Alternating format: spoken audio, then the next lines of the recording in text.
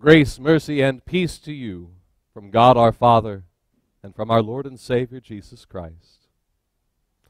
Our text for this day is the Magnificat from the Gospel of St. Luke in the first chapter. And Mary said, "My soul magnifies the Lord, and my spirit rejoices in God my Savior, for he has looked on the humble estate of his servant. For behold, from now on all generations will call me blessed. For he who is mighty has done great things for me, and holy is his name. And his mercy is on those who fear him from generation to generation. He has shown strength with his arm. He has scattered the proud in the thoughts of their hearts. He has brought down the mighty from their thrones and exalted those of humble estate. He has filled the hungry with good things, and the rich he has sent empty away. He has helped his servant Israel in remembrance of his mercy, as he spoke to our fathers, to Abraham and to his offspring forever."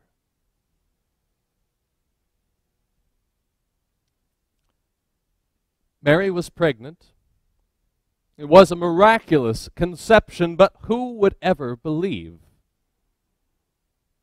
It must have been hard for Mary. God's angel had told her of Elizabeth, that once barren woman who was now also with child.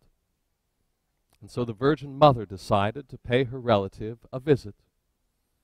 Now we can only imagine how Mary must have felt as she traveled, her fears, her concerns, her worries.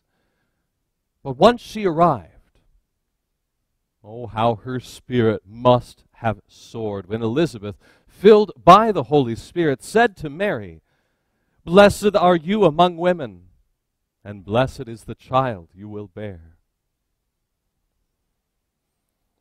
And so today, some 2,000 or so years later, we still thrill to hear these words, and we thank God for the Virgin Mary and what he accomplished through her. Now, although some Christians have mistakenly exalted Mary far more than is right, nevertheless, we do well to remember her today as an example of true faith, true faithful obedience.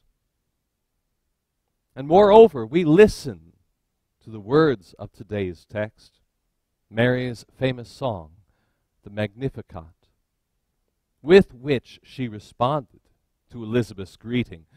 And we realize that this day is not really about Mary, but about God, the gracious God who acted through her to bring salvation to us. For Mary might be our example, but Mary's Son is our Savior. But what was so special about Mary? There were indeed many other maidens in Israel at the time, and undoubtedly some were much like Mary, waiting for God to keep the promises of which the prophets had spoken. So what is it that made Mary so special, so different from all the rest?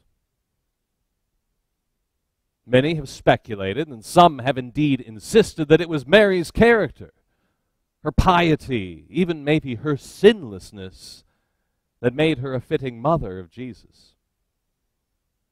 But of course they are wrong.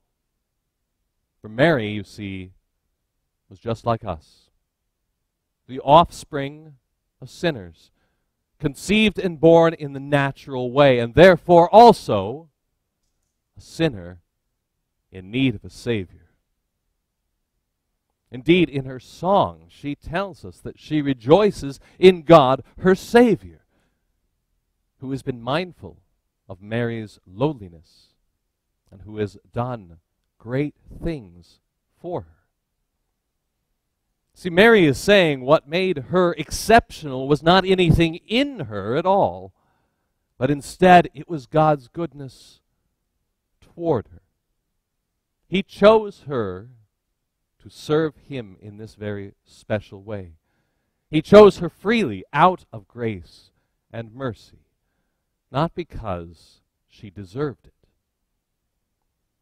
And that's exactly how God has acted in the Old Testament as well, choosing the undeserving to accomplish his saving purpose. Just think how he chose Abram. From out of his anonymity in the Ur of the Chaldeans, that he might become Abraham. Or Moses, a refugee from Pharaoh's court and a man wanted for murder. This man God called at the burning bush. Or David, great King David, who was called when he was but a young boy. Just a boy, a shepherd boy, and the youngest, what society would see as the one of least worth. Or what about all of these whom God has chosen? All these who were not exceptional in their accomplishments, at least not until God chose them. And God did choose them to serve him in order to fulfill his saving purpose for all mankind. They became instruments of the Lord for fulfilling that promise that God made so long ago in the garden to Adam and Eve, that he would send of the seed of woman a seed that would crush the tempter's power. And slowly over the centuries, God elaborated upon this promise through men such as Abraham, Moses, David, Isaiah. But he never did so because those whom he chose deserved it. Quite the contrary, the Bible is filled with stories that show the weakness, the sin of these very same men. The weakness of all God's people. The human weakness. But even that, even sin, does not stop a merciful and gracious God from keeping his promises.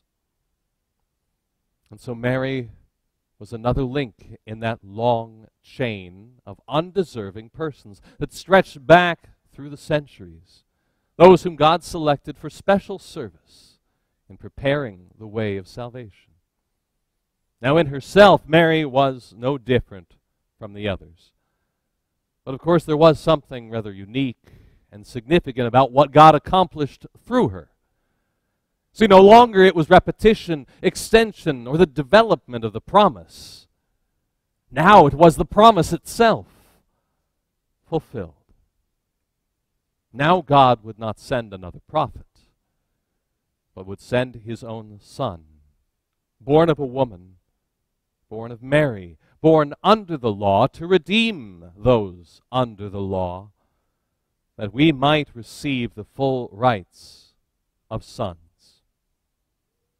And so in Mary's Son there then arrived the one who would make good on all these promises. For he, Mary's Son, not Mary, was the sinless one, because as the angel told her, he was the Son of the Most High, that is, the Son of God. And through Mary's Son, not Mary, God would accomplish the great things of which Mary speaks. Lifting up the humble, filling the hungry with good things, while he sends the rich away and scatters the proud. In Jesus, therefore, God acted to show mercy to the lowly, the downtrodden, the suffering, those who realize the consequences of their own sinfulness, their separation from God, and their coming death. God acted not only by assuming their nature, but also by taking their sin and their death onto the cross and into the tomb, where he left it behind, once and forever, on Easter morning. And so God blesses those who let him do it all, those who accept him as the gracious and merciful God that he is, who make no claims for themselves, because they understand both their own need and the wonder of God's love in Christ Jesus. But on the other hand, it is clear also that God threatens wrath and punishment against those who exalt themselves over people and against God, who think that they know better, indeed, who think that they are better than God, better than the God who made them and loves them. In pride, they refuse to recognize themselves as sinners. They refuse to recognize their need for God's mercy. And thus they receive the judgment that they deserve. But Mary, on the other hand, is our example of the very opposite of that. She makes no claim to herself, but she rests content in God's promise. When Mary spoke the Magnificat, she had not yet seen the fulfillment of God's mercy or his judgment. She was speaking on the basis of faith. God's angel had come, and Elizabeth had prophesied. And that was all. But it was enough. Their word was the basis for Mary's confidence, for her song. For she recognized what they said was the word of God, and she knew that God did what he had said. The baby would come.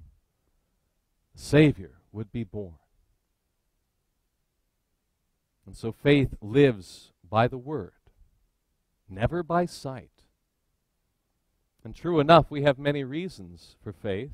Not the least is the record of God's fulfilling of his promises, starting right here with the selection of Mary as the Theotokos, as the God-bearer, the mother of God's own Son. But we do not see with our eyes the mighty deeds of God. In fact, quite often we see the opposite. We see the wicked in triumph and the lowly of this world being trodden underfoot. But it is only a temporary perspective. It's only apparent because God does what he says. He promised a Savior, and indeed, a Savior has come. And just so today, he still promises salvation to sinners. He offers it freely in the most humble of means, in word, in water, in bread and wine. Commonplace things to do extraordinary and wondrous things for commonplace and unremarkable people in whom the most glorious and remarkable God makes his home. Now, like Mary, then, we rely on the Word, not upon ourselves. And like Mary and all the saints, we stand before God in our weakness, in our faults, but also like them whom God has chosen, we are heirs of grace and the forgiveness in Jesus. And this we can surely believe. For just like Mary, in any and all circumstances, we can believe it. For God not only makes promises, he keeps promises. And to sinners like us, he promises mercy in his Son. May the peace of God, which passes all understanding, guard your hearts and minds in Christ Jesus. Amen.